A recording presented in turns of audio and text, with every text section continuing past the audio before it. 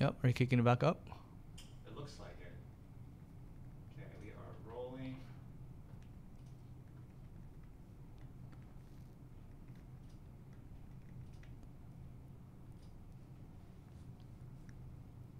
We're rolling or no?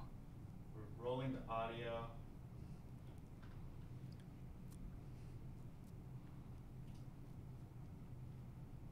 Yeah. Live? Can you guys hear us? If you guys can hear us, type something, but let's go ahead and begin. I'm going to go ahead and start, okay? Yeah. All right. Welcome to another episode of Marketing School.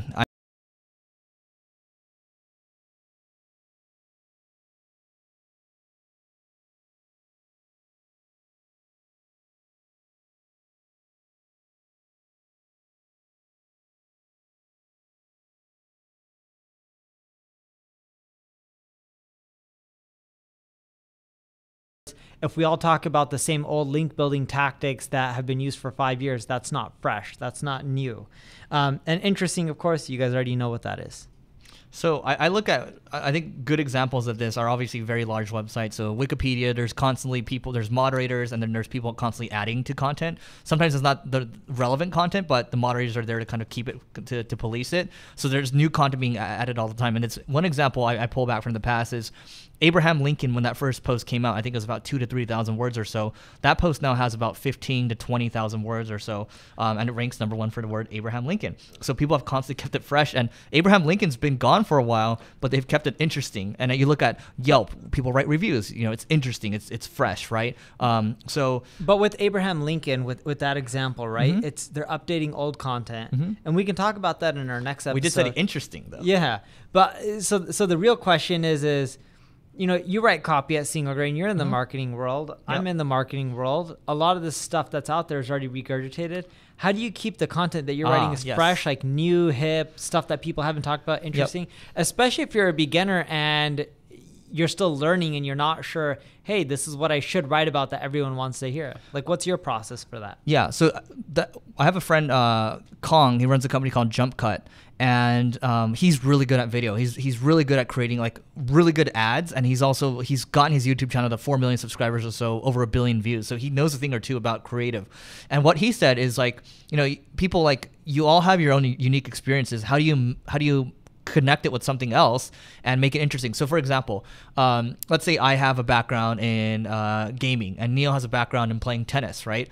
And he has a background in marketing. If he molds the two together, if he combines it, and that basically has a new fresh approach to it, right? So he can take a bunch of tennis statistics and then mold it with marketing, and it becomes more interesting and it's fresh. So it's combining maybe different experiences you have, or looking at, you know, if everyone's writing blog posts, maybe you create a video, and then that's kind of fresh and interesting because everyone's playing in this red ocean, but then you've kind of created a blue ocean for yourself. Another way to keep things fresh and interesting is through the design of your content. So a good example of this is there's a post on Backlinko which breaks down what he learned. Him and Eric have learned from over how many million? 5 million or so? 5 million title tag variations and A/B tests. And it's an interesting article about SEO. If you guys haven't seen it, check that out. But the way they kept it fresh and interesting wasn't just new data, because I know not all of you guys are able to create the new data, but the graphics help keep it interesting where you want to keep reading more and more. Now, you can pay a designer to do that. If you don't have the budget, you can use really affordable tools and free ones like Canva or Infogram. I know Canva has a free version. I don't know if Infogram has a free version. I don't know. Nonetheless, through them, you can design really cool graphics. Like a lot of my Neil Patel blog posts, I'm using Canva for free to create my graphics. Like I'm not paying a design or anything like that. If you don't have the time to do it yourself, you can go to Fiverr.com and find someone for a few bucks, like $5, to help create the graphics for you as well. Yeah, I'll just share a final example before we close it out. 538. So if you spell out the numbers, the number 5, the number 30, the number 8.com. It's a sports blog basically, but they have a lot of really good data visualizations, and that kind of separates themselves from everyone else. And Neil used to talk about and infographics still work nowadays, but just not as good as before. But you know, he had all these infographics with one of the previous blogs that he had, and it did really well. You know, a lot of people would share it. He'd get a lot of links for it, but it's because it's a novel piece of content. It's instead of saying here's a blog post, it's like here's some data visualizations, which is like today, but back in the day, you know, infographics, which to me is also like another data visualization. So to wrap it up, if you want to keep your content fresh and interesting, few things to do. Consider using graphics. You don't have to create them yourself. You can use tools like Canva. B, if you don't have data, that's okay. Go gather data around the web, try to integrate it within your content and link out and cite your sources, of course. C, go try to see what's trending. You can use tools like Google Trends to see what's hot, up and coming. Start talking about more of that kind of stuff versus all the stuff that people have already regurgitated and talked about hundreds and hundreds of times on the web. And last but not least, another thing you can end up doing is look to see what's working in other industries that's not yours and see if you can replicate them in your industry. A good example of this is I used to see how infographics were played out because everyone was using them. Then there was something that came out called infograms. They were more like animated infographics or animagraphs. I forgot exactly what it was called. I used to call it GIFographics, in which the infographic had elements inside that moved. And you can see a good example of this by Googling how a car engine works, infographic, and you'll see like pistons firing off and fuel firing off into the engine. But I took that from other industry and I started replicating that into my own industry. So if you follow those tactics, I think you'll be better off. That's it for today's episode. If you guys want to attend an event with Eric and I in Malibu, make sure you check out marketingschool.io/live, and we'll see you tomorrow. All good? Take like one or two questions, maybe one question, and we can move I on. don't know if we've got any, because we kind of lost, we lost some of the people in the first, we gotta get a new link. Oh, okay. We just have, we can hear you now. Okay, great. Let's just keep going. Yeah. Okay. Get your questions in there. Okay. And we are rolling. And 3, 2, 1. Welcome to another episode of Marketing School. I'm Eric Sue. And I'm Neil Patel. And today we're going to talk about how often you should update your old content. So we've talked about this tactic quite a bit in terms of this is something that's been working really well for us. So, you update a piece of content, Google sees it, and then all of a sudden, guess what? You're going to rank for more keywords on that page, and then you're keeping the page fresh, meaning what tends to happen is all of a sudden, whoa, you're actually ranking higher for that main keyword on that page. So that's why you do it. So the question, Neil, is I know you have full-time staff dedicated to this. I do a lot of this content updating stuff. How often do you actually go about updating? What's your cadence? We write one new blog post a week, or technically I do, so that would be 4 to 5 a month that I write. And then as for updating, we have a team of 3 people, and we update roughly 90 posts a month in English. I do know we update more in Portuguese and a few of the other languages, so my guess is maybe 150 to 200 blog posts a month is my guess. And it's worked really well. We first started this in Portuguese, and Portuguese is now about to overtake United States in traffic to our blog. I mean, some of our top performing pieces, when I look at our analytics, is the pieces that we've updated. There's one piece I was looking at the other day, and it started it started going up. And I think it was getting like 1,000 visits a month or something like that, which is not bad for a blog post. But we decided to hone in on it, and we updated it because it was trending in the right direction. That the traffic kept going up. So we're like, okay, let's update it. So we added a paragraph, and then boom, we kept adding paragraphs maybe every quarter or so. And all of a sudden, that post now gets about 25,000 visits a month, and that's great. That's nice, right? So the question is, how often do you update? So one tool that you can use out there is there's a content marketing agency out there called Animals, and they actually made a tool that tracks the decay of your content. So they'll look at your piece of content from its highest point, and then they'll look at how much it's decayed since the highest point. And then it's a free analysis to do. I think you could just type in Animals content tool, and then you go and find it. It's free to use. And then from there, you can kind of make a decision. It's easier for you to make a decision. I'm curious to know kind of what your guys' process is. Sure. So on a quarterly basis, we go through all our content, no matter what. So whether we do that daily, weekly, we just have to make sure we look at all of our content on a quarterly basis. And the first thing we do is anything that's old and outdated that is no longer relevant, we'll just delete it and 301 redirect the URL. A good example of this is articles we had on Vine, which no longer exist. Twitter acquired them, and then they pretty much shut it down.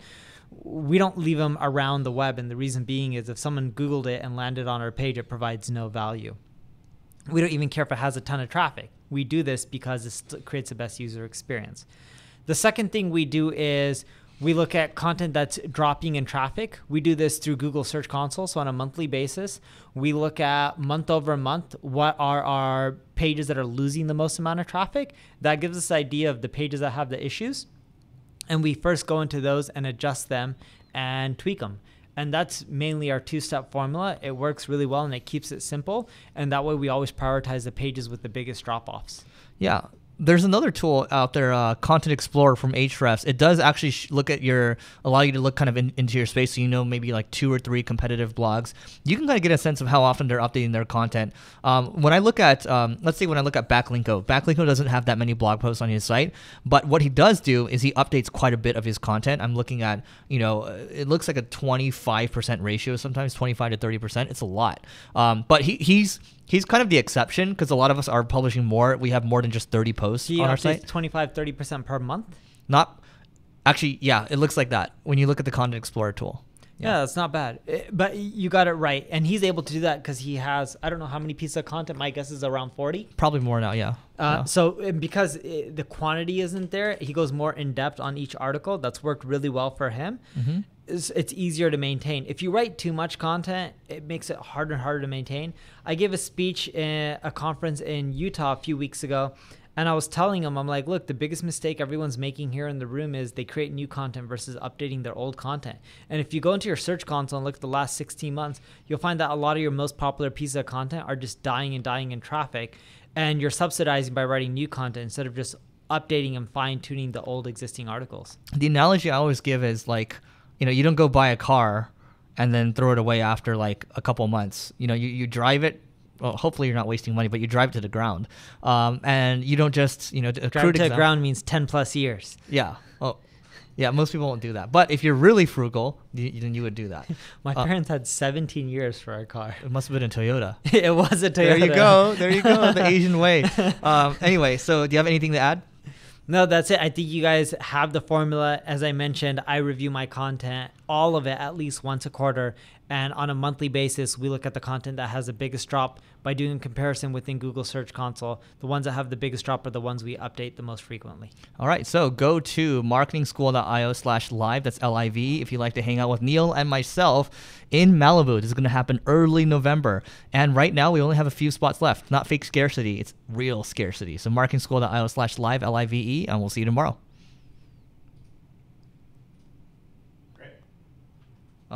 Maybe we'll answer one question. Yeah, let's do it. How about the future of podcasting in India? My car is 2008. Great job, Tara. Okay, Lucas right here. A lot of doubts when we talk about investing in an inside sales team. We have a freemium B2B app, pretty cheap, so LTV is $300. So Lucas, LTV, lifetime value of $300 for a product and an inside sales team, I think it's a tough racket. I don't think it's going to work. Based on some of the numbers I've seen in the past, you should have an LTV or an ACV so annual contract value of at least $3,000. Otherwise, the numbers aren't going to work for you if you have an inside sales team, unless you somehow make it work in like a, maybe not a first world country. But I just think it's tough. What are your thoughts, Neil? It was what was the question? Inside sales team with the LTV of $300. I don't think that's going to work. That is very hard. It depends what region, though. In the United States, that is really hard. In some other regions like Brazil, the 300 would be 1,200, and you could potentially make it work. Yeah. But yeah, in the United States, for $300, I would try to do self-service, and I would consider doing webinars and have the webinar sell for you because it's much easier to do a $300 price point over the phone. Yep. I understand it may not be $300 up front, but it should be easier to get the whole $300. Oh, Brazil. Brazil. So it works. So it works. If you're in Brazil, I think you could do inside sales for 1,200 reais. Right now, I think the exchange rate is a bit more, so you should be able to make it happen. There you have it. Justin has a question here. I think maybe we'll save it, Justin. So stay till the end, Justin. But should you niche down on your? He's asking why we didn't niche down on our agencies. Happy to answer that. Alex coming in from Alabama. Thank you. And let's go ahead and go with the next one. Then we'll go with some LinkedIn questions. Okay, rolling. 3, 1 minute. 2, Go for it. 1. Welcome to another episode of Marketing School. I'm Eric Su. And I'm Neil Patel. And today we're going to talk about how to leverage content marketing when you are selling multiple products. Oh, how fun. Who wants to go first? That means I want to go first because you looked at me. I'll go first. Okay, so here's my take on this. So to me, content marketing is podcasting, it's video, it's blog, it's speaking. That to me, even throwing a dinner to me is content marketing because like you're creating a great experience for someone. So to me, I like doing all these things, and the audiences slowly grow, some faster than others. And I try to stick around marketing, right? So if my audience continues to grow around marketing, then I can build around marketing. I can either build or I can acquire, and then I can plug things into my audience where I know there's a certain segment of my audience where there's a specific need and it serves them. So basically right now, like if you think about our entire funnel, like the podcast Neil and I do right now, this is our free content, right? Then we have like our premium content too. Like people want like connection. And then Neil has like Uber Suggest, right? Which I'll let him talk about in a second. I have ClickFlow, which serves like a need too, and more so targeting the enterprise area. But we're targeting different areas that we know where we can help our audience, and that's what I love about content marketing, because it doesn't just pigeonhole into us doing one thing. It allows us to expand, because I get bored easily. Well, see, Eric and I, though, still when we do content marketing, we're still in the same space. If you look at everything, it's all marketing related, so it's a bit easier. But now imagine your e-commerce site. You're selling hairbrushes, makeup, you're selling all these different kinds of things. Content marketing does get a bit more difficult due to the fact that you're not continually offering the same thing. Because if you look at most of your companies, single grain offers traffic generation. ClickFlow offers you more traffic. A lot of the meetups, events you do, in essence, you're teaching people how to get more traffic. Yep. But yeah, if you're gonna do content marketing, you have a lot of different products. The only solution that I know is you go and create categories and you go and create content around all the stuff that you're selling, or you can end up creating lists. Like, let's say you have a ton of beauty products, but they all serve different things. Like, you can do lists like 10 essential beauty products that you should always travel with. Not the best title, but you guys get the point. And then you can start going after 1, 2, 3, 4, and they can all be different types of products that serve different needs. And you can break down why people should use them to look more beautiful or feel better or whatever it may be, and generate sales at the same time. I think HubSpot's a really good example of this. They create so much different content, and we talked about how they create blockchain content, but they have their CRM, they have their email service provider, they have a chat bot, they have all these different little products within HubSpot, the suite, and somehow they make it work. And so I think it was Tony Robbins that said this, but it's like if you're like a movie star and you tend to stay around Hollywood, like things are going to work out for you. But if you're a movie star and you try to go into like doing maybe you try to become like, I don't know, like a game developer or something, it's you're starting from scratch again. You don't have the relationship. It's way harder. But if you keep building on top of content marketing, eventually you're going to be allowed to venture into different areas where you can offer different products and different services. Yeah, and look, with content marketing, the thing that you need to look at is if you have a lot of different products and services, I would consider first tackling the ones that are more popular. Do keyword research, look at which products are going to sell the most. If you're unsure, even when you do keyword research, a simple hack is you can go to Amazon, see what's the most popular products and services within your category, and look at the number of ratings. And more ratings usually means that there's more buyers more buyers, and that'll give you an idea which products are the most hot. From there, start creating content around those products. Same with services. If you offer a lot of services, go look to see which ones are the most popular. First, go and create content around those. And then once you saturate a lot of the content in this space and you're running out of ideas, then go and start creating content around the ideas that aren't as popular. All right, so that is it for today. But before we go, don't forget to rate, review, and subscribe to this podcast. And before we go, Neil and I would like to see you in person in Malibu, early November 4th and 5th. And to apply, go to marketingschool.io/live. That's LIVE. And if you apply, you'll personally get a call from me if your application looks like it's a fit. So I'll personally call you, guaranteed. All right, see you tomorrow. It's true, I call them. And those of you that are watching the stream right now, I will call you too. Let's keep going. Let's go like 2 more, then we'll answer a question. All right. We are rolling. 3, 2, 1. Welcome to another episode of Marketing School. I'm Eric Sue. And I'm Neil Patel. And today we're going to talk about our favorite marketing blogs for 2020 and beyond. So marketing. There's new stuff coming all Other the than time. ours? Other than ours. So neilpatel.com is a very good marketing blog. Same with Single Grain, Yeah. but let's not talk about ours. We'll not talk about ours. So I'll start first. So AndrewChen.co. He's ex-Uber. He's been in the growth, Silicon Valley kind of growth circles for a very long time. He tends to release one epic essay every single month. And when I say essay, it's like very long form. It's very thoughtful, a lot of data points, very smart, very intelligent. And so I recommend reading that if you like to just be aware of kind of what's going on, because he's now he's now a venture capitalist at Andreessen Horowitz, one of the premier VC firms out there, and just super smart guy. If they hire a guy like that, you know he's damn smart. So I met his sister before, Ada, super smart girl too, and she has her own business. So recommend reading that. Yeah, another one that I love is Ad Age. So there's all these big Fortune 500, 1,000 companies. None of us can really relate to them because they're so large and we're not there yet. That's okay though. But here's the beautiful part. They talk about on Ad Age trends and things that these big companies are focusing on. And some of them you can end up doing for pennies on the dollar. And here's the beautiful part. When they start talking about trends, they know that they're going to catch on. A lot of these companies are going to go after them. So A, you can consider offering them as services and start selling them. So if you're an agency, that's a good way to make money.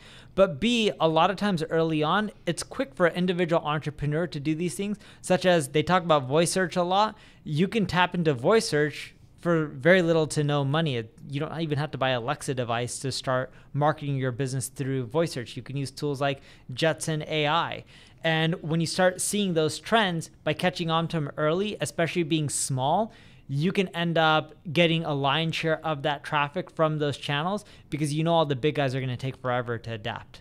Yeah. Number 3, I guess, I like Profitwell. We've talked about Profitwell in the past. Patrick Campbell is a friend of ours. He's just really good at understanding kind of, where SaaS is. He's a super smart product guy and really good at pricing, which is what his company is based on. They also have a free product there too. So whenever they release something, it's really good. And they have a new video series now, actually with one of Neil's partners, Heaton. Patrick and Heaton are doing a video series now on basically something around product. I forget what it is, but they try to push the boundaries when it comes to content.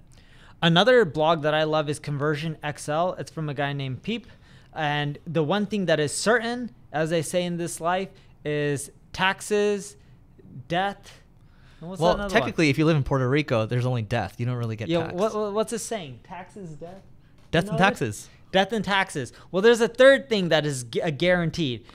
Cost for marketing is continually going to rise, because Google AdWords and Facebook ads are going to continually rise as well. So I love Conversion XLs because it tells me new conversion techniques that I can test out and try. Because if I can boost my conversion rates by extra 10, 20, 30%, it allows me to compete with the bigger companies who have more budgets than me. And at the same time, in addition to Conversion XL, also check out VWO. I know that's a website that does A/B testing, but what I love about VWO is they post a lot of case studies of other people who have run successful conversion tests using their tool. That also gives me ideas of tests that I can run that'll help me boost my conversion rates. All right, so I guess this is like number 6. So hot pod news. We've talked about this one in the past, but when it comes to podcasting news, this guy focuses completely on it, what's happening in the industry, big acquisitions that are going on. So constantly following that, because the podcasting market in the US, I believe, is now $600 million a year. I think it's grown to like 7 or 8 billion in China. Last time I mentioned it was like 6 billion or so, but it's getting bigger and bigger. So I'm constantly monitoring it. Neil's monitoring it too, because we're literally doing a podcast right now. So we put our time into it. So why not look at it? Because voice is the future. Another site/blog that I like looking at is Product Hunt. It's not necessarily a blog, but a lot of marketers end up talking about new tools and features that they're releasing there. So when Intercom has a release, as a marketer, I use them. I'll at least get notified, because on Product Hunt I can see it, and usually I'll see it there before any other place. The same goes with like SEO tools or people making changes. A lot of stuff I find on Product Hunt, like when Hotjar makes a lot of changes, they release it there. It's just a great place to see what's new and trending. That way, as a marketer, you can catch on again before everyone else. All right, last one from my side. I'll give a couple. So swiped.co. I like this website because I can go look at old school copywriting swipe copy.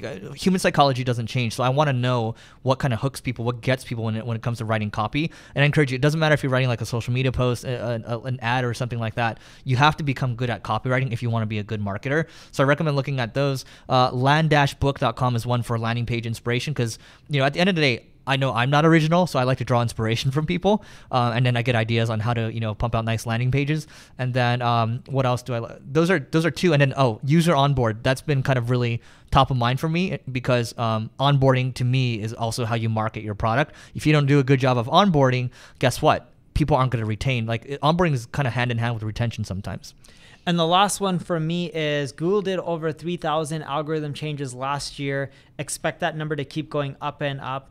One blog that I like checking out every time there's a Google algorithm update, and you will need to use this blog in 2020 sometime, is Search Engine Roundtable. It's an old one. A lot of people in the industry don't really read it as much. Unless you're like old school and you're an expert, more people go to like Search Engine Land or Journal or one of those places.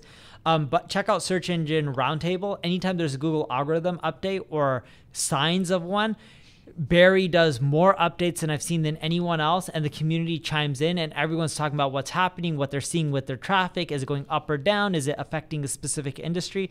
So that's really well worth all of you guys paying attention to. So that way, if something's happening, you can have a pulse right then and there in real time. So I'll say what I do in the morning. Sometimes we take for granted what we know, but I look at my phone and I use an RSS reader called Feedly, and Search Engine Roundtable. Actually, I use one also called Nuzzle, which pulls kind of what people are tweeting a lot, and I follow some SEO people.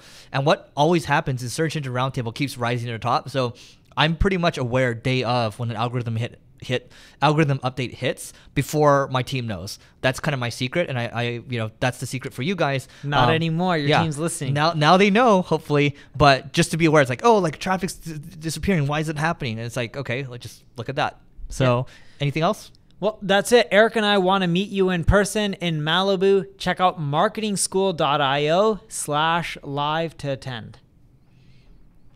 All right, one more, then we'll answer a question. Ready? So we are. 1 minute. I'm going to modify the title. All right. Okay. We're holding. We're holding. But we are rolling. We're rolling. LinkedIn, YouTube, wherever you're coming from. More questions. Anthony Lopez, hello. Podcasting sounds like it's been growing globally. How many years do you think it'll take for the medium to plateau? I don't know. I mean, I'll say at least 4 or 5 years. It's still in its infancy. It's so small in the U.S. In some regions like China, I know it's still growing, but I think it'll start plateauing soon. I say 4 to 5 years. Yeah, I would say around 4 to 5 years. Yeah. In regions like India, podcasting still isn't as popular as it could be. Same with like Latin America. Yeah. 4 or 5 years, I would say, for at least U.S. and some of the major markets. Some of the other regions like Latin America and other parts of Asia. Yeah. Maybe a bit longer, like 7-8 years. Yeah. Eileen, that is a really good topic. How do you decide when to monetize your podcast with ads? I think I'm literally going to steal that headline because it's better than what I put. Okay. Jess Pacheco, what is your formula for building a high converting landing page? How about we put that in there too? What is the high converting landing page formula? I like that one. Great job, Jess. Okay. So do you care what day I moved the title for the podcast one? Nope. And then Khaled's coming from Dublin. Khaled, I'm actually going to be in Dublin October 13th through the 18th. So I'm going to enjoy it because I'm going to go shoot clay pigeons. Are you really? Yeah. That's what we did last time. It's great. So clay pigeons, not real ones. I mean, I don't know why they call them clay pigeons. It's like those discs. So I don't know why they call them clay pigeons. Oh. Yeah. But it's not like it's not like a pigeon though. Why don't you just say disc? When you're shooting pigeons. Why don't they just shoot off a fake pigeon, like a clay pigeon that looks like it and go quack, quack, quack, you know? All right, let's go. We're still rolling. All right. And 3, 2, 1. Welcome to another episode of Marketing School. I'm Eric Su. And I'm Neil Patel. And today we're going to talk about how to get the most out of Google Analytics. So I can go first. So Google Analytics, you want to get good at Google Analytics? I'll give you one thing first. So Kaushik.net, that's his Indian last name. I'm not even pronouncing it right. Kaushik. avinash.hik.net. I think I got it. But just search Avinash Kaushik. Okay, you'll find it. And he still writes on his blog. I think it's still like once a month or so, but he's got kind of the comprehensive blog around Google Analytics, because I think he still works for Google, or at least he's an evangelist, if I'm not mistaken. I have no idea if he's still there. He's also written some amazing books called like Web Analytics, an Hour a Day. Yeah, we're checking out, and consider getting the books as well if you want the most out of Google Analytics. Another thing you need to do is, look, you guys already know the basics like goal tracking and all that kind of stuff and tracking conversions. So let's get into some stuff that you guys probably aren't looking at. One of the things I would look at is cohort reports. So Google has a cohort report. You can either break it down by day, weeks, or months. I usually like looking at weeks, and then I do a 12-month interval. It'll tell me how many people are continually coming back. So what a cohort does, it'll look at all the people that came to your site today or this week, and how many of them came back the next week, then the week after, then the week after, etc. And when you look at it, let's say over a 3-month time period, and then, for my website, I'm like, crap, only 2.6 or 2.7% of people are coming back. My problem isn't getting traffic. My problem is retaining the audience that I have. Like, I look at my traffic on a monthly basis, and I'm like, all right, yeah, I get millions of visitors a month, but majority never come back after 3 months. So what I start doing is creating different things and elements to try to get more people to come back, and I run tests. And the cool thing with the cohort report is when you release tests, it'll show you your cohort report on a daily basis as well. So you can instantly see after 24 or 48 hours if the test is helping improve retention as well. Yeah, and I think it's really important to understand how to read cohort charts. A lot of people don't, they haven't looked into it. So I just literally Google how to read a cohort chart and then go from there. Really important to understand all the changes that you're making on your site. The other thing I'll say is adding annotation. So in the last episode, we talked about if a Google algorithm update hits, what happens. Like, we'll look at Search Engine Roundtable, right? But we also annotate it inside our analytics just so we can see over time, like, what are the big events that are happening, so we have a better understanding of like maybe what caused the traffic to drop or spike. So annotations are important. I think segmentations are important too. So advanced segmentation, instead of looking at all your traffic together, maybe you segment out your really engaged traffic. So people that are, visiting your site for more than 2 minutes or so, or people that have converted, and then you can compare that versus like your overall traffic just to see how it's performing. So you can kind of slice and dice the data.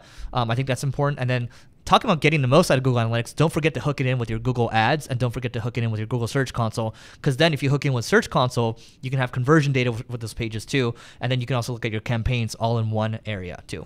Yeah, also check out their cross-device feature that ends up breaking out the overlap in which, how many people are on your website for mobile, desktop, tablet. If you're seeing a lot of crossover, then you know that you can have similar messages on all of them to start targeting people. But if you don't, you can start adjusting up the messages, because maybe, hey, mobile people aren't coming back on their desktop or whatever it may be. So let's see how I can end up fixing this. The other thing that I love looking at within Google Analytics is the devices that are using my website. And here's why this is really important. As SEOs, a lot of time we take mobile traffic for granted. Sometimes we get a lot, sometimes we get a little. And a lot of us SEOs, yeah, we have mobile responsive websites, but we also have AMP pages. So with Google Analytics, you can see how many people are coming to your AMP pages, and you'll be like, oh, my mobile traffic doesn't convert as well. And the big reason is I see a lot of SEOs using AMP pages, and AMP strips off everything, so all the conversion elements are gone. You got to go back and add it in. That's another thing to check out in Google Analytics to see if that's you, because if it is, fixing that will boost your revenue. Yeah, and don't forget about multi-touch attribution too. So a lot of people like to attribute everything to last click attribution, meaning if I click on Neil's ad and I buy, then it doesn't take into account all the other channels that I hit. Maybe I came from organic first, and then maybe I came through social.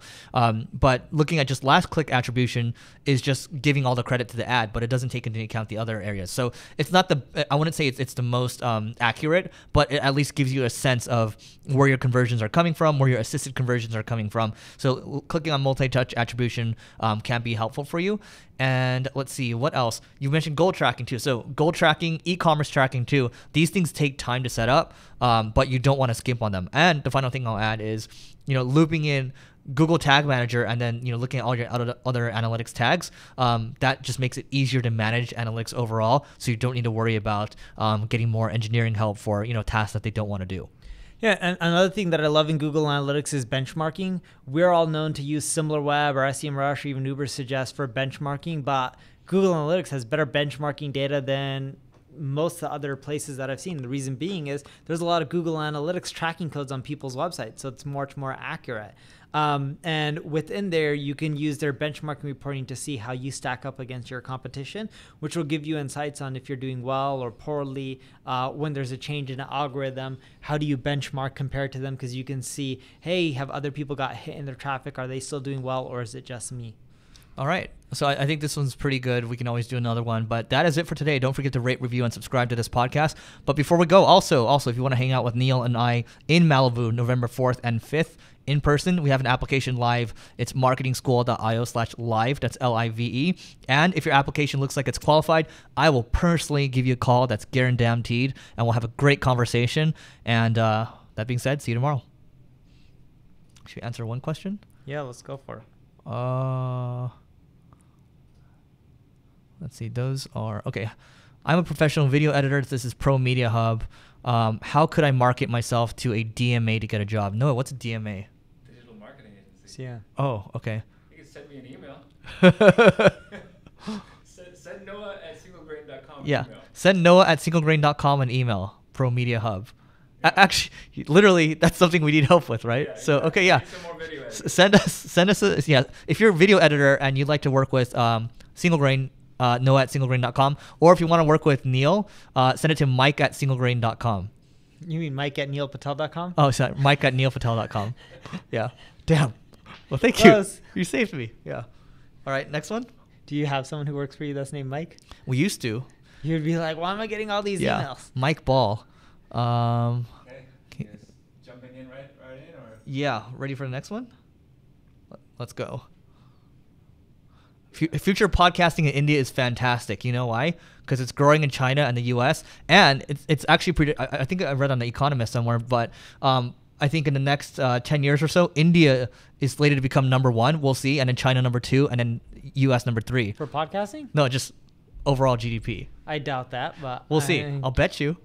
In 10 years? I'll bet you 10 I think years. China will explode and India Yeah. will go up, but Yeah. India's really far behind. They have a lot more people, though. They do. Yeah. The U.S. has less people than China. We've still Yeah. been strong for a very long time. Yeah. Well, not to get into politics, but yeah. Yeah. right. Ready? That's Rolling. That is not economics. politics. But it kind of goes into politics. Yeah. And Ready? 3, 2, 1. Welcome to another episode of Marketing School. I'm Eric Sue, And I'm Neil Patel. and today we're going to talk about the best marketing courses for digital marketers. So, Neil, I was actually looking at YouTube about a week ago, and I think it was like in the evening, and then I saw a video with you, and it didn't look like a normal video. So I clicked it, and it was, what's it called? Agency Unleashed? Agency Unlocked. I was like, wait, what is Agency Unlocked? So I watched the whole webinar, and it was actually really good. So, first we'll talk about other people's first, and we can talk about the stuff that we have. Maybe that's Sure, fair. yeah. We have Agency Unlocked on my end. You have Leveling Up, right? Mm-hmm.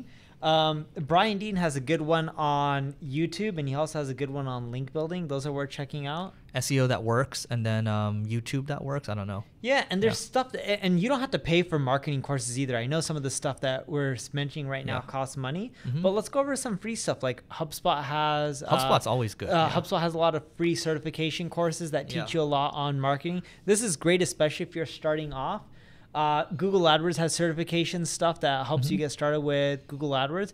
There's also what's those course sites? Coursera, Udemy, Udacity. yeah. Udemy has like a Coursera. Those guys have a lot of stuff that's like on SEO and all those things. Yeah. And they're dirt cheap, like $20-$30. There's Lynda, which is now LinkedIn Learning. Yeah, that's true. They changed the name. Yeah.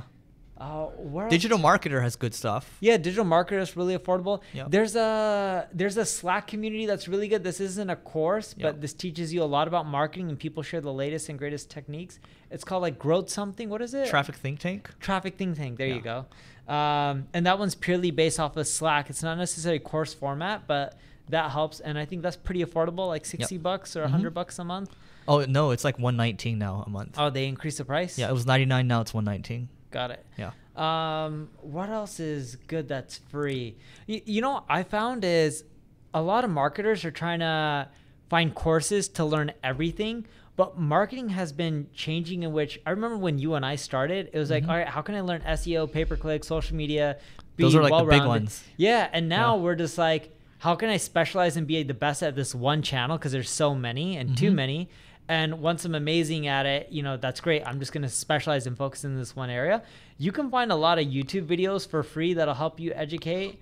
Brian Dean also has a lot of YouTube videos. You do, I do. Ahrefs has a lot of YouTube videos that educate as well. Ahrefs has a good course too. I was with a group of friends, and then we were having breakfast, and this guy's like, Ahrefs has Tim's course is good. Blogging for business, and so $800, right? And then I was like, hey, can you just give me the password? And it's like, oh, it logs with my Ahrefs account. Okay, fine. So I instantly paid the $800 for it, and now we have it. And I went through like a couple of videos, like, this is pretty good.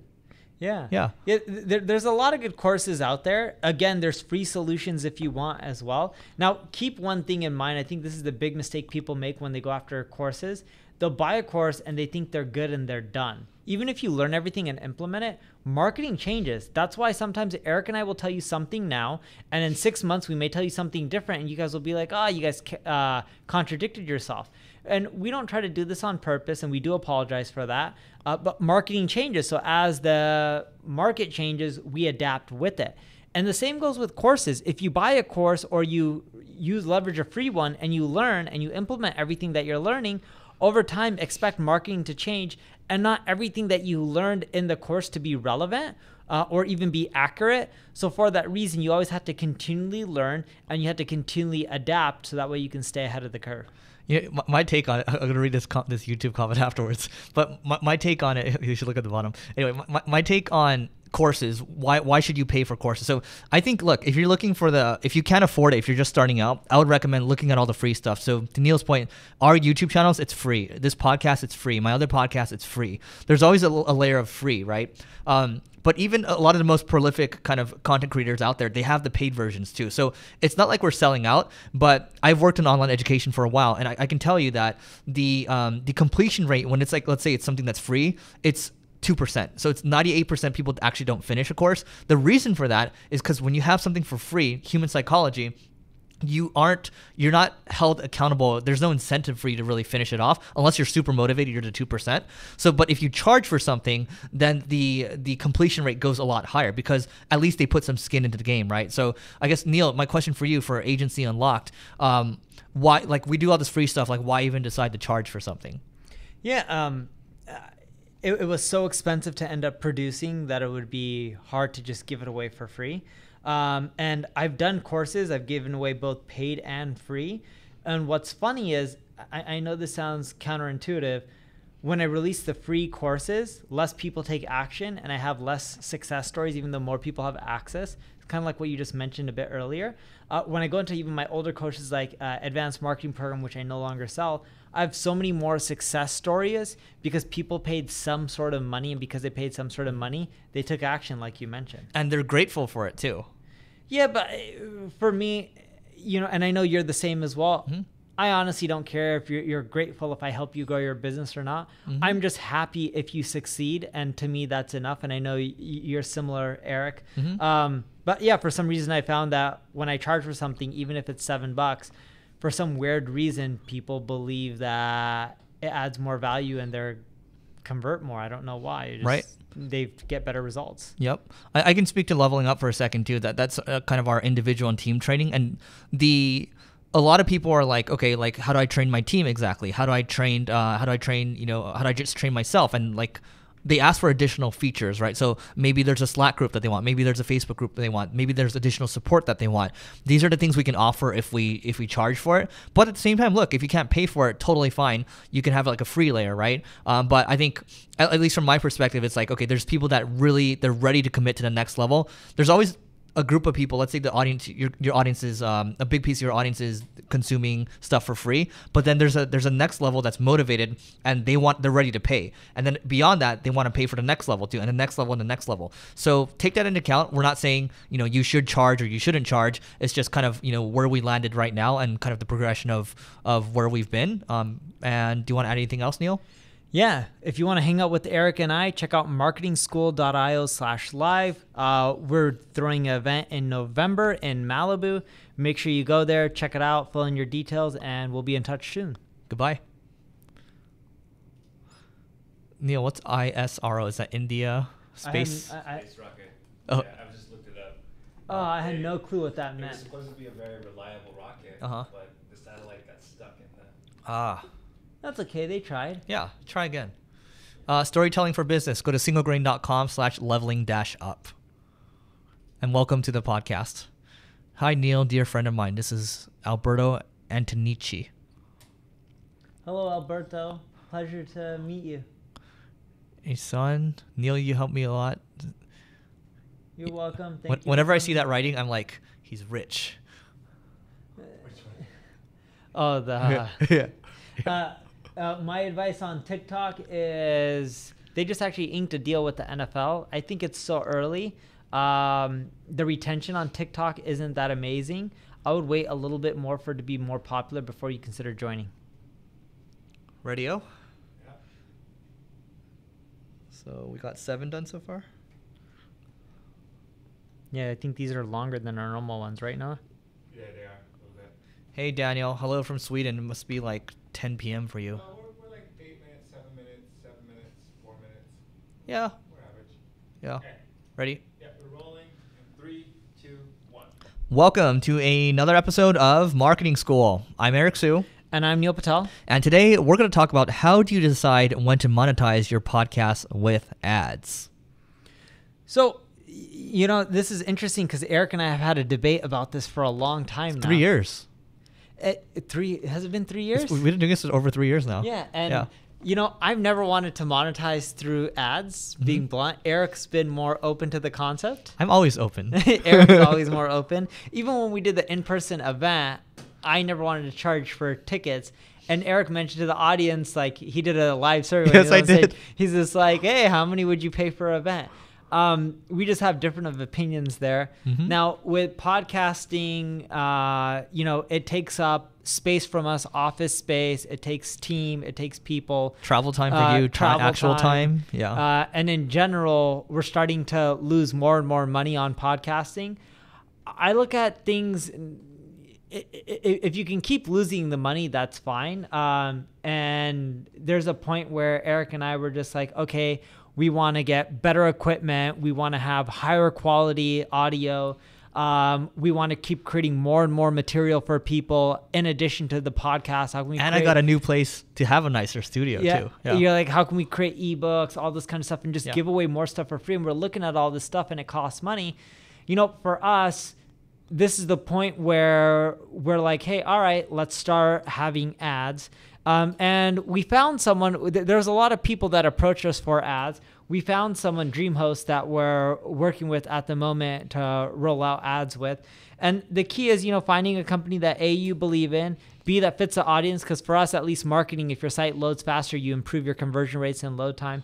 But it came down to, you know, if you're okay with losing the expenses, fine. If you want to make something bigger, like we're trying to create more material, get better equipment.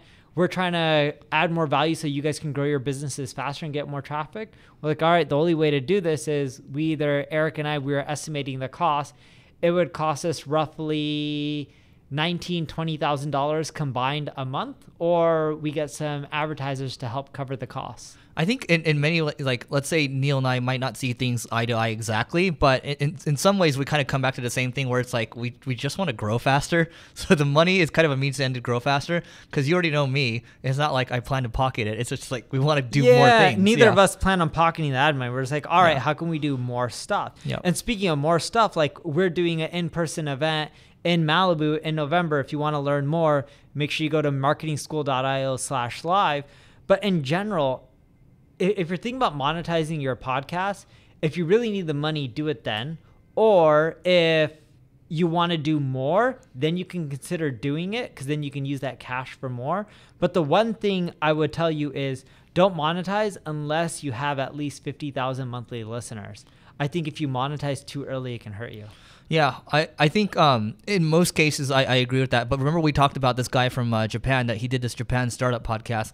I think he was getting like 8,000 downloads a month or something, or 5,000, and he was making like $8,000 or so. So if you actually find the right sponsor and you feel like you're delivering something that really exclusive and the right niche, because Yep. if the niche is big enough where a customer's worth a lot, you can make a ton of money. But if you're like in a broad category, Yep. like I don't know, furniture or household or housing, I don't know, whatever it is, a few thousand podcast listeners isn't going to do much for you. Yeah, and I think, look, only you are going to know when it's the right timing for it. But if your audience is not that big, I think focus more on delivering value than anything. Because if you start polluting, it's like when you start a blog first. If you pollute the blog with too many ads in the beginning, Google, guess what? If you're a brand new website, Google doesn't look favorably on that, and it becomes difficult for you, right? So if you start to pollute things with ads too quickly, and you don't really have a good understanding of who your audience is, what they want exactly, that's going to not be a good experience for your listeners. And the listeners are what help attract the advertisers at the end of the day. Anything else? Yeah, the last thing is if you decide to monetize your podcast and you don't need the cash, take that money, don't pocket it, dump it all back into your podcast and make it grow faster. Because it's good branding. It's still early in the podcasting age, in which if you do that and you double down, in 3-4 years, it'll definitely pay off for you. You look at people like Lewis Howes and they're like, oh, he does extremely well from his podcast. He's just been resilient at it. He keeps doing it. He keeps dumping his money back in. And it takes a long time before you get to a stage where you're all going to be happy. And there's only 700,000 podcasts as of this recording, which is globally nothing. Or just on iTunes? Globally. Oh, that's not that many. Yeah, it's not much at all. So now is still an opportunity to get in. And to me, I feel like podcasting is easier to do than blog posts. But I think you also need to have experience accumulate before you can do podcasts. Anyway, that is it for today. If you'd like to see us live in Malibu, this is a small event. It's an intimate event, November 4th and 5th.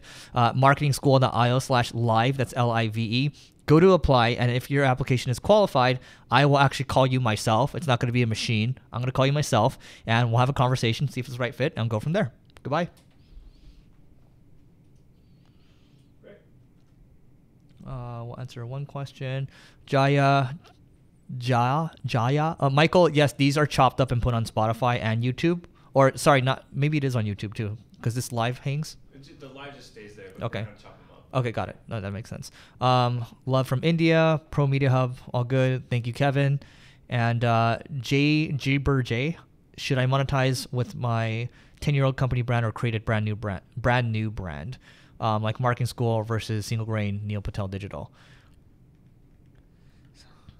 I think if you can just stay with your company brand instead of creating a new one, I think it takes a lot of work. Marketing School works because it's the effort of both Neil and myself. And then, we have our own things going on. Is podcasting the new YouTube in 2020?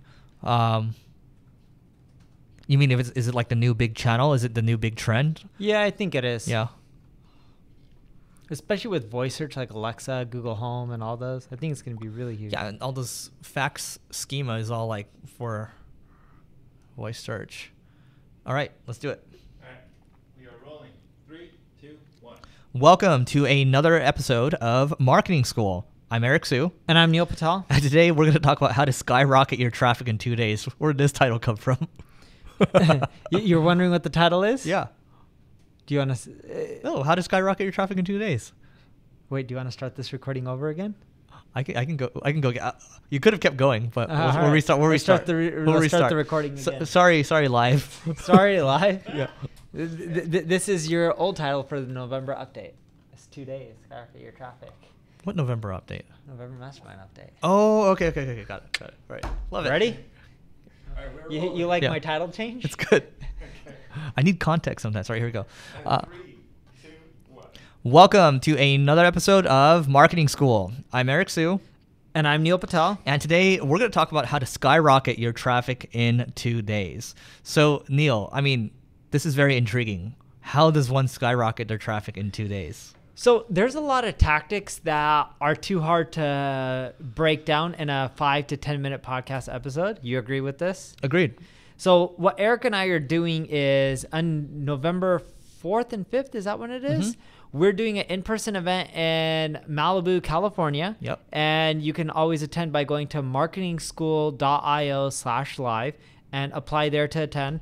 Now, what are some of the crazy cool things that we're going to cover there that are going to be hard for people to learn over 5 or 10 minutes? Yeah, I think the biggest thing, Neil, you and I have been in these types of groups before, is when you get a level of intimacy with super successful marketers and entrepreneurs, the level of learnings that you get just from having a casual conversation or doing roundtables with the people, even if you learn one or two things, these are the types of things that can skyrocket not only your traffic, but your revenues too. Like I remember being in groups in the past where I just learned one tactic, take it and use that, and boom, my conversion rate increases and my traffic doubles over time. And we've seen that time and time again. Yes. Speaking of revenue, like one of the attendees who's going to be there in November, he specializes in pricing, and in general, from everyone who I've known that's used his service, they see at least a 15% increase in revenue just from his pricing. And he charges formula. $100,000 at least minimum. Yeah, that's true. He charges over $100,000, which is expensive, but he's good. Mm-hmm. You know, it's easier to. You can also read articles online about pricing as well, but learning the formula works really well. Other things that we're doing too is we're breaking down like growth hacks that'll work in 2020. Some that'll involve experimentation. For example, we have a ton of data on things like user experience, because Google's all about user metrics, such as click-through rates, bounce rates, and we have a lot of cool hacks that take a little bit more time to implement, and we have a ton of data on what's working and what's not.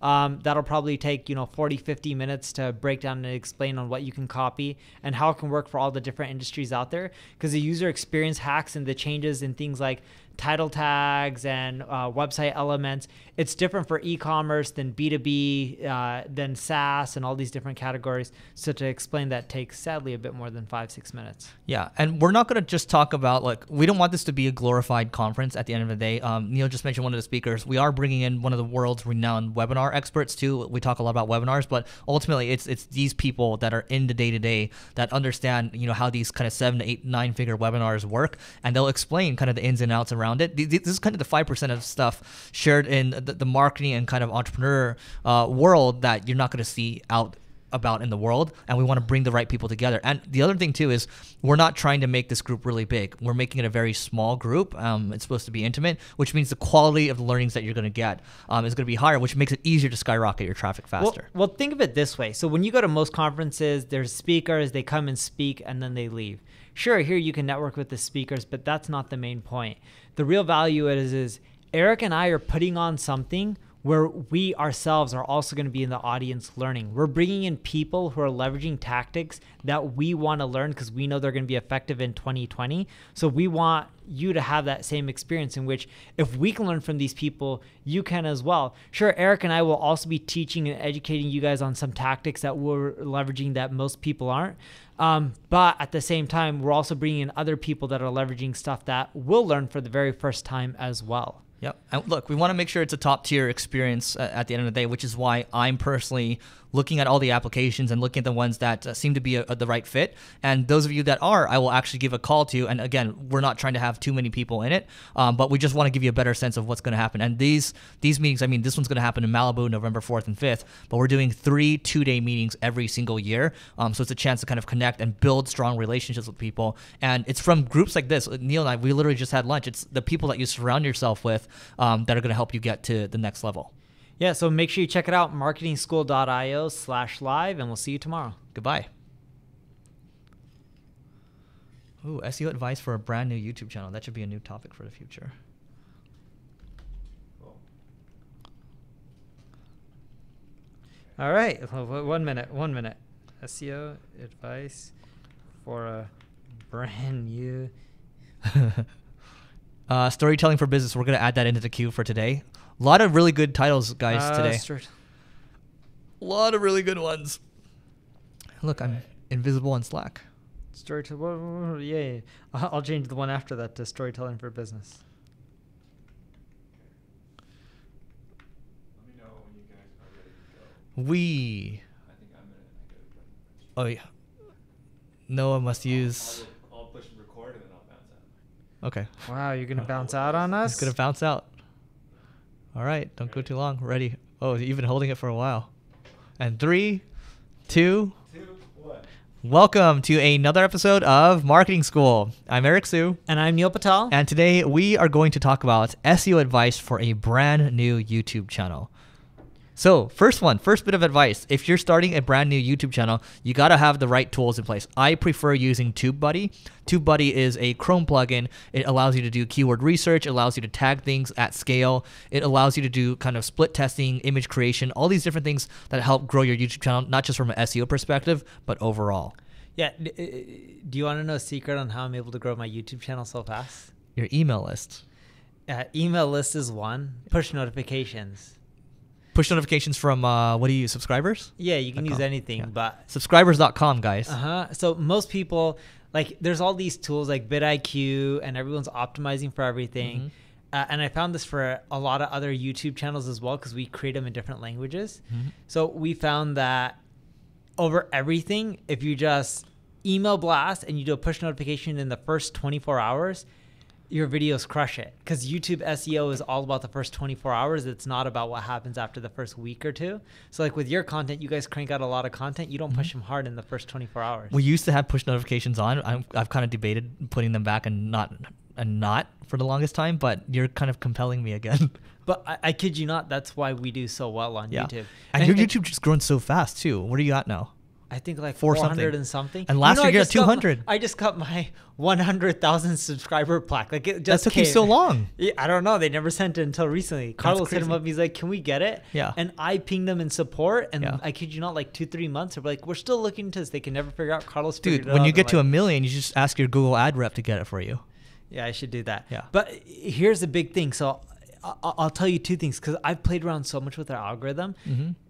Everyone, if you don't have a channel if you don't have a big email list, that's okay. Push on your social media, whatever you can within the first 24 hours. Twitter, LinkedIn, anywhere you can. I know sometimes they don't like YouTube videos, but the key is the first 24 hours. But here's something else that I learned.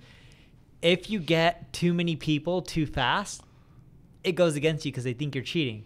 So because I do push notifications and my list is too large, so you throttle it? I had to throttle it. So I'll stagger the deliverability. So then that way it goes over a few hours, and then it actually causes my videos to do better than if I send them all within a 10-minute window. Yeah. Because they think it's just bot traffic. Yeah. And they don't count the views. Yeah. But I kid you not, for everyone listening, the biggest trick is you get more views in the first 24 hours and then you'll rank. So now let's go over ways you can get the most amount of views in the first 24 hours, because not everyone's going to have a big email list or a push notification list. Yeah, well, one thing I want to add around, because this one's around SEO advice for it. One thing I'll say, our mutual friend Syed has a WordPress plugin. So I'm assuming a lot of us use WordPress. If not, it's fine. But there's a plugin called YouTube Subscribe. And basically, I can go to Neil's channel, take one of his videos that I like. I might have an SEO blog post. I'll take one of his SEO videos and I'll put it on the blog post. And then when you hit the subscribe button, it actually subscribes to my channel, not his. The other thing too, ideally you put your own video on there because it increases the dwell time on your own site. Good for SEO. Yeah, but so in general, for SEO advice, if you're trying to rank on YouTube, I kid you not, it's not as much as keywords and all that still matter, just like traditional SEO. Yes, you won't see a good bang for your buck. Yeah, but it's all views in the first 24 hours. So the videos that are popular in the first 24 hours and have good engagement rank the best on YouTube from everything that we've seen. I'll say, to answer your question more directly, I think what's been working for us recently, God, I should really turn notifications on. Now I really just want to do it right now. Team, we're turning it back on. But one thing that's worked for us, we actually had a conversation with the guy that works with Evan Carmichael. I think his name is Jimmy or something. 2 million subscribers or so. He got on a call with us, did a consultation. He gave us like a lot of things to do, so we ended up doing all the things. Thank you for that. And basically, instead of making your videos 5 minutes each, we increased it to 10 minutes each. So the watch time is increasing. So watch time helps a lot.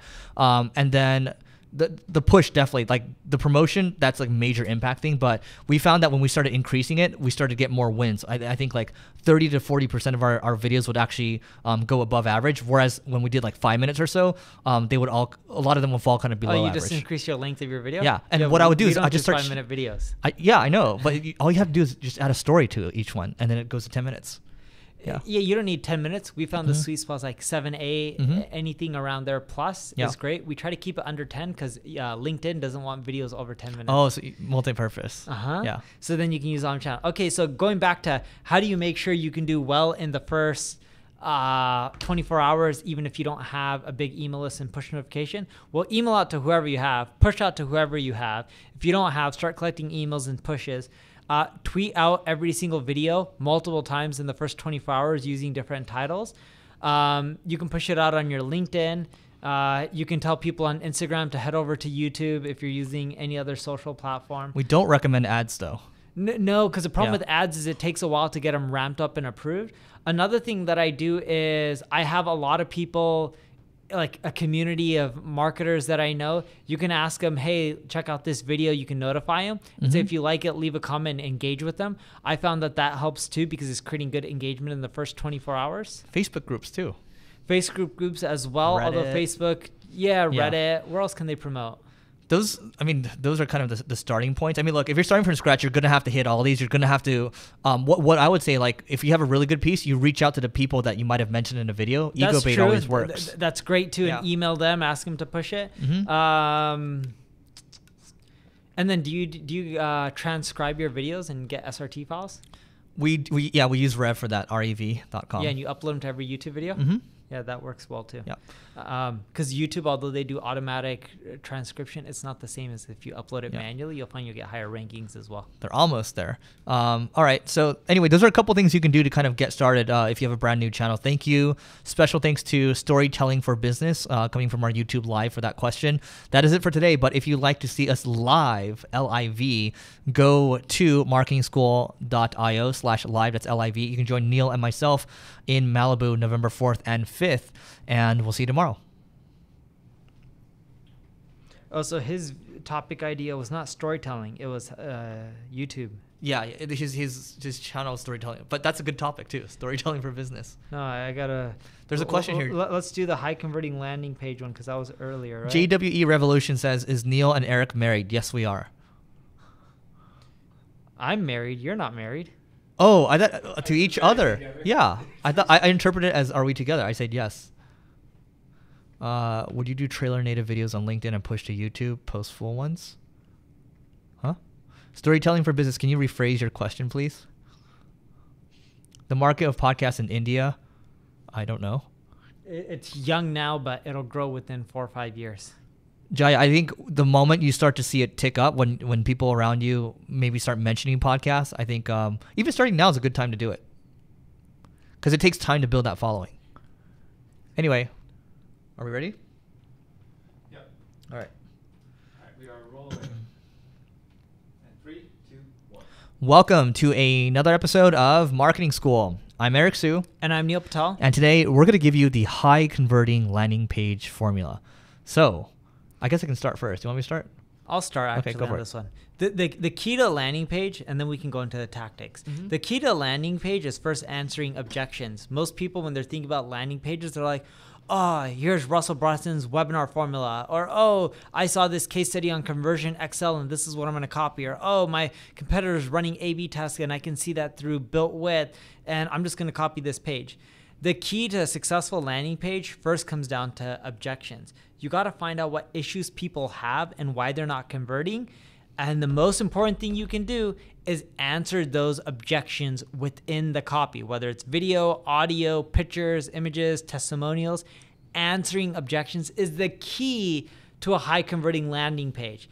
And the way you first get those is you can run surveys through Qualaroo, SurveyMonkey, any of those tools to figure out what issues people have, because Google Analytics is a quantitative. It tells you numbers and drop-off rates, but it doesn't tell you what people's feedback is. You can even use tools like usertesting.com to figure out what issues people have. Then once you have that, now it's time to create that high converting landing page. So let's go into how they can create that high converting landing page once they know the issues people have and what they're answering on the page. Which is a big piece. If you don't understand the objections and you don't figure out ways to frame around it, that kind of goes into the content that you're creating on the page. But first thing I would share is we talk about headlines a lot. And, Ogilvy himself said 80 cents on the dollar is basically spent on the headline. If you can't grab their attention on the landing page with a strong headline, you risk losing a lot of people. people, and you don't want to waste all that money that you've invested in a landing page just to fall flat on the headline. So if you want to know how to write good headlines, magnetic headline formula from Copyblogger. I always recommend reading Breakthrough Advertising, and which you can now buy for $125, I believe. So you don't have to pay the same $600 that I paid. $125, you can get yourself a copy of that. That book will make you money many times over. But yeah. Yeah, and when Eric's talking about 80 cents on the dollar spent on the headline, it's true. So there's a fact that 8 out of 10 people will read your headline, but only 2 out of 10 will click through and read the rest. In other words, you're losing 6 out of 10 people on your headline by not making it appealing enough. The next thing I would consider doing is have visual aspects that explain your message and multiple variations of them. I found that some people love reading text, some people like looking at images, some people prefer watching videos. And I learned this from conversion rate experts. They ran a test on Crazy Egg back in the day. We figured out all the objections and we took all of them, created amazing copy. We drove people, the conversion rates went up. And what was funny is we took the same copy and also turned it into video and had the video and the text and give people an option to view either one. And our conversion rates went through the roof because we quickly learned that not everyone is a reader. Some people just prefer videos, especially now because we all have smartphones. To that point, actually, we talk about there's a lot of different chat programs out there. You can use Intercom or you can use Drift. And when people land on the page, sometimes they have questions like our Growth Accelerator Mastermind, the one that we're doing in November. When people land on the page, marketingschool.io/live, LIVE, what happens is people start asking questions. There's a little chat on the bottom, and people are like, do you have any questions about our mastermind? And people start asking questions, and then it pushes to our Slack, and we start engaging with the people immediately. And that leads to conversation, that leads to conversions. Some people like to just start engaging in a conversation. They're further down the funnel. Some people like, reading a piece of text. Some people like, maybe watching a video. Who knows, right? You just don't know who you're interacting with. So you kind of have to cover your bases. Yeah.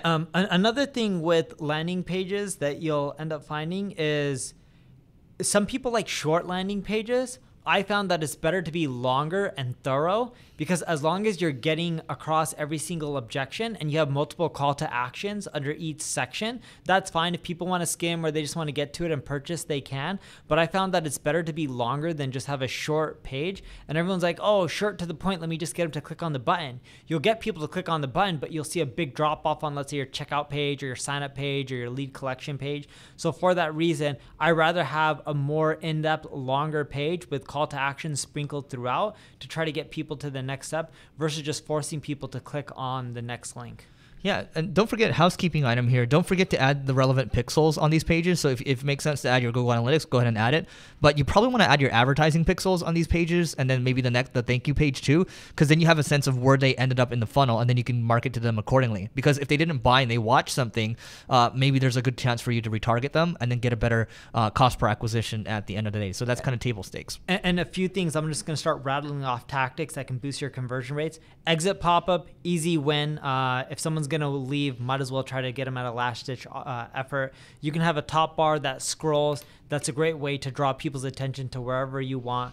Having testimonials, case studies on a landing page, those help well too. Make sure your buy buttons aren't an image where it's like an image filled with everything. I recently looked at a buy page or a landing page the other day, and someone's buy button wasn't just a buy button, it had images all around. It was one big image, and I didn't realize it was clickable. It just looked like a graphic instead of a button. So make sure your buttons actually look like buttons. Consider also putting chat on your landing page. I found that adding intercom to our page drastically boosts conversions because everyone always has miscellaneous questions and you can't always answer them. And speaking of questions, another thing that we like adding to our landing pages is a FAQ. Another quick tip is whatever your landing page is, you have a funnel. From there, they go to a next page and maybe a checkout page and then a thank you page. Have congruent messaging that flows throughout all of them because when the messaging ties, you'll find that you'll get a higher conversion rate than when you just use random landing pages that don't fit in well with each other. Don't forget to add video as well. When I say video, if you're doing a video, don't forget to add the transcript. So we use Wistia on one of our pages, and a lot of people are going to play video without sound on. So if you start the video, make sure you have a transcript in there so people can just start reading. That makes it easier. And some people just leave the sound off the whole time. Like I know sometimes when I'm reading landing pages, I just read the text for whatever reason instead of turning the sound on, maybe because it's in the evening and I don't want to get annoyed. But that's another thing that you can do. We talk a lot about site speed too. So we talk about some things, elements to add to the landing page, but you don't want to bog it down with too much stuff that's going on. Because if it starts to slow down things, guess what? That's not a good user experience at the end of the day. And if you're spending money driving traffic to that landing page, that could cost you a lot. And take a look at swiped.co. There's a lot of landing page examples there. Plus, there's a lot of long form copy examples as well. So if you want to get good ideas for long form copy and landing pages, that's a spot that will kind of hit 2 in 1. And then land-book.com is where I like to draw more landing page examples. Yeah, and if you want to meet Eric and I in person in Malibu, check out marketingschool.io/live. We look forward to seeing and meeting you in person. Storytelling for business. Would you post a YouTube link on LinkedIn or post a trailer natively to post the full YouTube video? If you're just trying to get more YouTube views and boost it, then post your YouTube video on LinkedIn. If you ideally want the most amount of views, it doesn't matter what channel, take the video, re-upload it to LinkedIn, and you'll do better. Jaya, I used to use WP Supercache. We might have changed it to WP Rocket. What caching plugin do you use? None. WP Engine doesn't allow any. Oh, what are we on? Oh, we're on Kinsta now. I think maybe they have their own. I don't know. But yeah, to Neil's point, before we switched to WP Engine, we did have WP Supercache, and I think we had to take it off. And now we're on Kinsta, so I don't know what we use anymore. Yeah, and I'm about to switch to DreamHost, so I don't know, but I'm probably going This to is try true. with W3 Total Cache. Yep, and I'm going to move over too. So whatever you use, you tell me. And then Jeff says, do you suggest posting audio-only podcasts to YouTube with static graphics? Do you suggest posting audio? No, because natively people are used to watching videos on YouTube. I've tried that in the past. Yeah, it doesn't work. Engagement's not good. Yeah. Yeah, I remember because when you first started doing it, you're like, hey, do you want to upload it to your YouTube channel? I'm like, no, I'm going to tank my overall channel authority. The watch time and everything, people are just like, what is this? They want to watch stuff, which is why we're live on video right now too, because you are you're watching a live video. I don't know. So anyway, next one. What's the next one? Should you get rid of a service? No. Oh. We need like a minute. Should you convert your YouTube video to podcast? Geminis, yes, you should convert your YouTube video to podcast because that's exactly what we're doing right now. We're converting this is YouTube, this is LinkedIn, this is on Twitch, this is on Facebook. Will go to podcast as well. This will go to Spotify, this will go to Google Play, it'll go to Apple, it'll go everywhere. Except it won't go to SoundCloud anymore because SoundCloud has been not that good for us. Okay, we are rolling. Rolling? All right. 3, 2, 1. Welcome to another episode of Marketing School. I'm Eric Sue. And I'm Neil Patel. And today we're going to talk about 7 different customer acquisition ideas for the rest of 2019. So acquisition idea number 1. Number 1 is channel partnerships. So a lot of people don't pursue channel partnerships because it takes so long to get going. But if you could just make a list of the top 25 people that you should be working with or businesses, just reach out to them, find out what type of collaborations they do, find out what their goals are. You get that relationship building. Then it can lead to doing maybe a joint blast, an email blast, right? Or doing a joint webinar, or doing maybe other things where they speak at your conference and you speak at theirs, right? We're going up and up, higher and higher in the funnel, but you can start with as simple as a blog post or like an email blast or like a tweet, retweeting each other. But you're looking to build a relationship, make that top 25 list of people, be relentless, go after them for maybe 3 to 6 months or so, and then you're gonna have these relationships. Maybe you only have 5 of the 25, but that's still 5 more relationships that are strong that you didn't have in the beginning. Yeah, another thing that I love, and I've talked about this, but very few people do it. So one of my big traffic drivers for 2019, and it will be for 2020 and beyond, is free tools like how I have an A/B testing calculator, SEO analyzer, Uber Suggest, whatever it may be. And you can do simple stuff. I know many of you guys are like, Neil, I can't afford to do what you're doing. No worries. I got a solution for you. It's called Code Canyon. Code Canyon is a site where you can buy already existing, let's say you have a marketing agency, you can buy an SEO tool and just slap it onto singlegrain.com. Or you can buy a mortgage tool or a free parking, map tool or whatever it may be. There's tools for every industry on Code Canyon, and they only charge anywhere from like $2 to $20 for one of these tools to be popped onto your site. That's $2 to $20 one-time fee, not monthly, not reoccurring. Really cheap, really affordable. Everyone here should be able to do it. You can also go to 1ksideprojects.com too. I think I talked about this at Marketing School Live, but same idea. You can buy sites for less than $1,000. A lot of developers go there to throw their projects away. So it's literally the number 1ksideprojects.com, and I think that's the site. And then what are we on? Number 3? Yeah. Number 3. So number 3, I think even though we talk about it, it doesn't mean a lot of people are doing it. A lot of people are producing content in vacuums. I think thinking about how you can take like this video that we have, for example, will become many podcast episodes. It's also publishing to LinkedIn, YouTube, Twitch at the same time. And then it's going to Spotify, it's going to Google Play, it's going to all these different channels. But we're repurposing it. And then the ones that actually take off, like Neil's actually going to go make some videos and put them on his YouTube channel. We might look at the ones that take off and say, okay, let's make them into long form blog posts. But it's taking away a lot of the thinking, because a lot of when it comes to content production, the thinking is a really stressful part. Like, how do I come up with new ideas? What do I do next? What do I do next? But if you have a process for it where you're able to expand your content, it's going to make your life a lot easier. And then you're also not putting all your eggs in one basket. Yeah, number 4, Jetson AI. So we all talk about voice search, but everyone's like, oh, we get all this voice search traffic. What are we going to do? How can we end up monetizing it? Jetson AI is going to make this possible, where it's easier for you to monetize your business through voice search, whether it's service or e-commerce space. Check it out. Think of it as like a Shopify, but for voice devices like Alexa. And they make it where people through these voice devices can quickly order products from you guys, services from you guys, sign up as a customer. And they're doing it for all industries, even including like local restaurants and businesses. And it's really affordable. Number 5 is Pattern 89. So there's a lot of talk about AI for advertising, and Pattern 89 actually does that. We've seen on average that they increase ad performance by an average of 21% or so. And what it does is it basically look at your accounts and be like, okay, this ad set isn't working that well. You should take that budget and reallocate it here. So it takes a lot of the thinking away. There's a lot of suggestions in there. I think the next step is just full automation, but right now it's at the suggestion stage. Maybe it does do that already, but it'll help you with your Facebook ads. It'll help you with your YouTube ads. Hey, you should stop spending on this demographic, and this is what's going on. So ultimately, it's a time saver, and it's going to help you make more money. Yeah, number 6, SEO is moving towards machine learning and AI. There's tools like ClickFlow that Eric has. Distilled also has a tool called, I think, ODN or something like that, Online Discovery Network. And what these tools do is it automates SEO for you, so you don't have to do as much work. And that's great because whether you have a CMS or not, it puts a piece of JavaScript on your website, and then it's able to make the HTML changes for you. I do believe that is the future.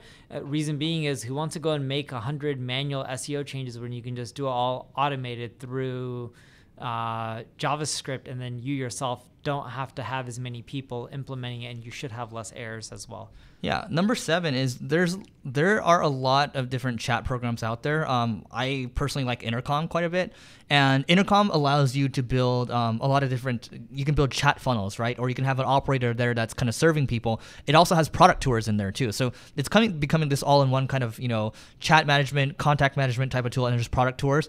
The reason I like product tours is because it helps with onboarding. You can also put it on specific pages on your site to help increase conversions too. So if someone is on like your checkout page, and this is something that Neil shared during Marketing School Live a couple months back, but guiding people to take a certain action that can help increase conversion rates. What did you see when you shared that stat? The product tours on the checkout page, like 15%? I think it was like 12 or 13% or somewhere around there. Yeah, something like that. So anyway, that is it for today, but don't forget to rate, review, and subscribe to this podcast. It helps us grow. And if you'd like to see Neil and myself and a bunch of high-powered marketers and entrepreneurs in Malibu, November 4th and 5th. Malibu, California, right outside of Los Angeles. Yeah, beautiful city, by the way. marketingschool.io/live, LIVE. Do you want to add something? Yeah, it's a beach city, so we'll all see you there. Yeah, goodbye.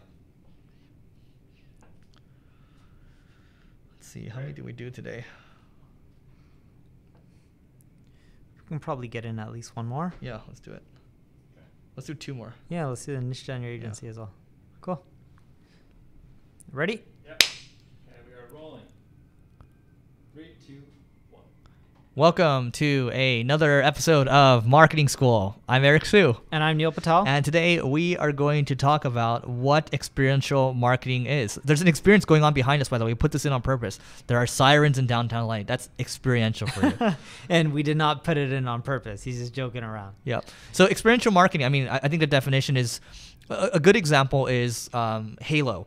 So Halo partnered up with an organization that actually owns the Harlem Globetrotters as well. So I have a friend that that runs that entire organization, Andrew Wexler, and I met up with him, and he introduced me to someone from his team called name is Howard Smith, the president of kind of these experiences. So Halo is a game which was kind of started by Xbox, Microsoft, and what they wanted to do is they wanted to get into live experiences. So they started doing these live tours around the US where you can go, you can play like laser tag, there's like Halo experiences, there's a lot of Halo, like there's like live signings, things like that. That's an experience, and you're getting to experience the whole brand, you bring people into it, and it's worthwhile, it's remarkable.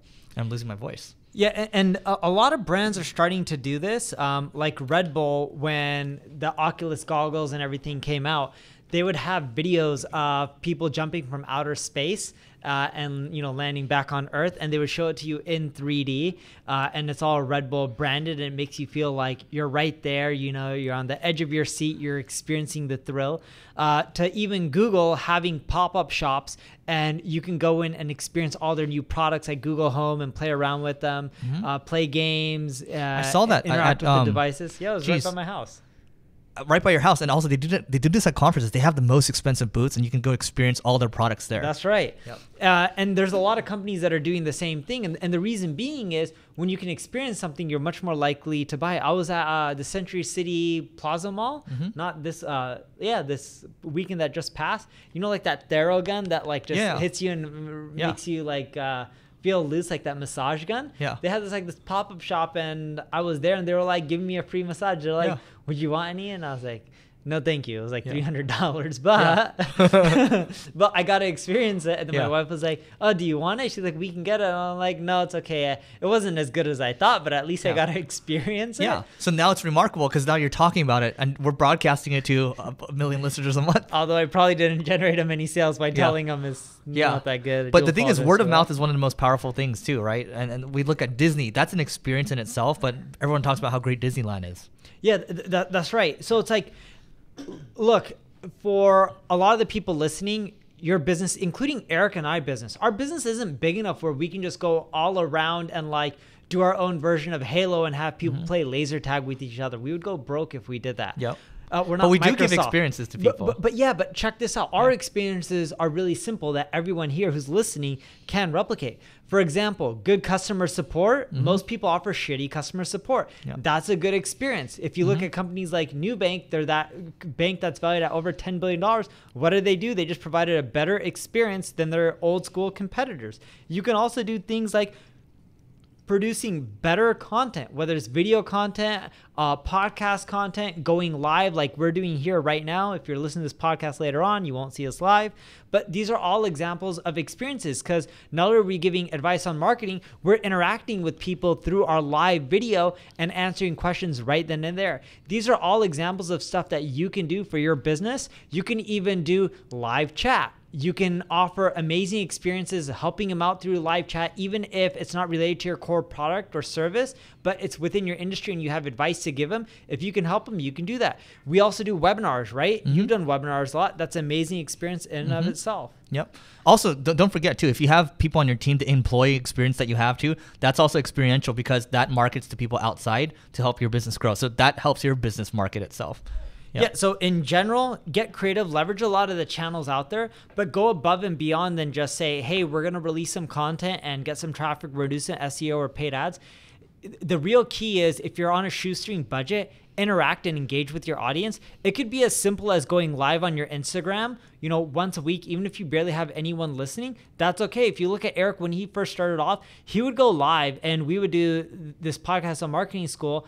And when he would go live, sometimes there's only like 5 or 6 people live. And I was like, we could if you want. I didn't mind. But in my head, I was thinking like, all right, what's the point?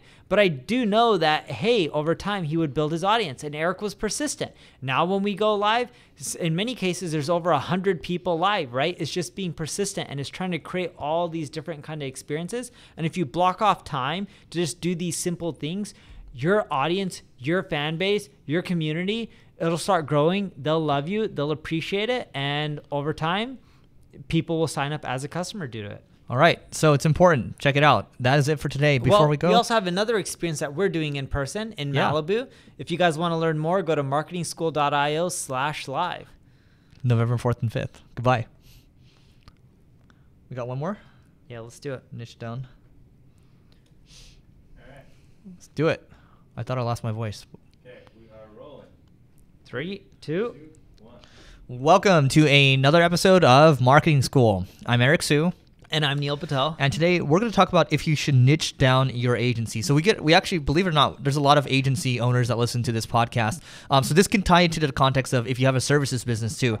And I think to an extent, when you think about products, niching down does help quite a bit. I remember I had someone on the Growth Everywhere podcast, we're now called Leveling Up, a company called Kahuna. And when they started niching down and focusing on a very specific niche, like the company was tanking. And then after they niched down, they started skyrocketing. So my opinion on this, and maybe BVXL, they're for just Shopify and e-commerce. They've done really well. Yep. A lot of agencies that niche down, Business Online just does enterprise, B2B. They've done well from that. I think they got to like 10 million a year. Yep. But in a sense, like, okay, so with your agency, you know, you do niche down to a degree. What does your niche look like? We don't niche down. We're global. Because you target specific sizes. No, we don't target specific Oh, sizes. no. You have Neil Patel Excel too. I forgot about that. Yeah, we have both the SMB agency and an enterprise. Yeah. We do all markets from low-end mom and pops who are starting off because we believe why should only big companies be able to pay marketing agencies? Yeah. We Go through your thoughts first. Yeah, so my end is I do everything from people starting off their business all the way to Fortune 1000 companies that generate over 100 billion plus a year in market cap. Or even revenue in some cases. And I don't niche down, but, you know, I'll be up front. I don't think most people will be able to replicate what I'm doing. I don't think I'm smarter or better. It's just more so I have a ton of leads. I was going through this with Eric the other day. I started turning on lead collection on UberSuggest. I'm generating 2,900 leads a day. Higher. What? Higher. Well, yeah, but in general, it's 2,900. Right now, it's started going up to around 3,800 leads a day. So there's a certain point where it's just like I have people from all industries, but I know most people can't relate to that. And my recommendation is if I was starting a brand new business, not using my name, not using my lead flow, I would niche down. And the reason I would niche down, and this is for the one reason only, and I learned this earlier on in my career and I saw a huge revenue increase. When people say like, oh, you niche down, you can focus and you can be better and you can specialize, that's not the real reason why most people end up making more money by niching down at the beginning. It's because when you niche down, you can get case studies in a specific area and you can leverage those case studies to get more clients in that space. Yes, over time, you should be able to produce better work because you're only focusing on that one client type. But what really makes you the money with your agency early on, if you niche down, is you can take those case studies and then go after all the other competitors in the space and lock them down as a client as well. To Neil's point, I think the experience that you get when you niche down, naturally you're starting to work on it more, so you understand the industry more. I will tell you, like, let's say we work with a lot of software companies, right? They do look at the breadth of experience that we have, and they ask, like, who else have we worked with in the space? And to Neil's point, the case studies certainly go a long way. The sales cycles are shorter. The lifetime value of the customers are a lot higher, and it's because they feel more confident in that respect. I think once you get to a certain size and you're growing at a certain rate, I think it's okay to open it up to, like, let's open it more general. Let's target smaller. Let's target really big enterprise too. You can kind of, you know, hit the breadth of it. But I think especially when you're really early days, I think if you're starting out as one person and you're looking to build your team, I think it's important because there's a lot of big agencies out there like the Omnicoms of the world that are already targeting a lot of people. So, you know, how can you differentiate yourself? The way you differentiate yourself is by niching down, at least in the beginning. And whatever you choose to do in the future, if you want to make the agency a lot bigger, you have to open it up because, you know, markets are markets. But I think niching down to me doesn't mean just focusing on one. I think most people think it's just you can everything and you focus on one thing. Niching down, from what I've learned from kind of other agencies owners, is you're probably focusing on 3 to 4 niches that you're good at. Maybe like, you have to have multiple team members, but start with one first. Maybe you'd open up to 4. So once things really start cranking, then you can open up to more and more and more, and then you have a well-oiled machine going for you. So that's kind of my take on it. You start small first, niche down, and then you can expand. Just like how Apple started with a computer first, then added iPods, iPhones, and then iPads too, and watches. So take your time. And it'll work. Yeah, and if you look at Apple as a huge company, they don't go after healthcare, cars, and everything at once. They pick something, get it right, and then they expand after they get it right. Yep. Because they know no matter what size you are, small or large, and all of us as small businesses, at least we're all small compared to the Apples of the world, we should learn from them and go small and perfect what you're doing and then expand from there. If you're in a rare situation where you have abundance of everything, by all means, you don't have to niche down, but I still recommend picking a sector or a category at first. All right, so that is it for today. And before we go, don't forget to go to marketingschool.io/live. That's LIVE. And the event is happening in Malibu. Neil and I will be there. See us in person. It's going to be great. Again, marketingschool.io/live. And we'll see you tomorrow. Let me save these questions for next time. So live people right now, Joseph, Michael, I'm going to save your questions. And move close to the mic. Oh, yeah. Like similar to Eric. I'm like right on it. I'm like this. Eric, how I met Neil Patel. I met Neil Patel online. It's basically like online dating. But no, I read his blog and reached out to him, and that's how we started talking. Should we save Joseph Michaels? Could you break down the work your agency performs in-house versus what aspects of the business you outsource? We do everything in-house. I'm assuming you do too. We don't really outsource anything. Eric, what is the method to earn money? And the reason being, Joseph, if you have an agency, what you'll find is you can try outsourcing, but things start breaking down and you won't do as well and produce as good results. It's just easier to bring things in-house. Sometimes you outsource some things like writing here and there or whatnot, but in general, you want to try to do as much as possible in-house. Yep. Kevin King, transcriptions to videos. I use Rev, that's RAV.com. You can use Amazon has a transcription tool. It's very cheap right now. We just haven't gotten around to it yet. But it's way cheaper. Is it way cheaper than Rev? Way cheaper. Really? I'll have to try this out. Yeah, you look into it. Let me know how it goes. Well, we use it for languages. Automated. We have? Rev automated, and it's been great. How much is it? Way better quality than Amazon. Really? Yeah, because Amazon 10 cents a minute. Because the Amazon transcription services, if I'm not mistaken, they use machine learning. They don't use humans. Yeah. And we did that for like thousands and thousands, not even thousands, I think millions of terms, and it didn't work out as well as we wanted. Yeah. But I never knew that Amazon has a manual translation process, so we've only used their automated. It's automated.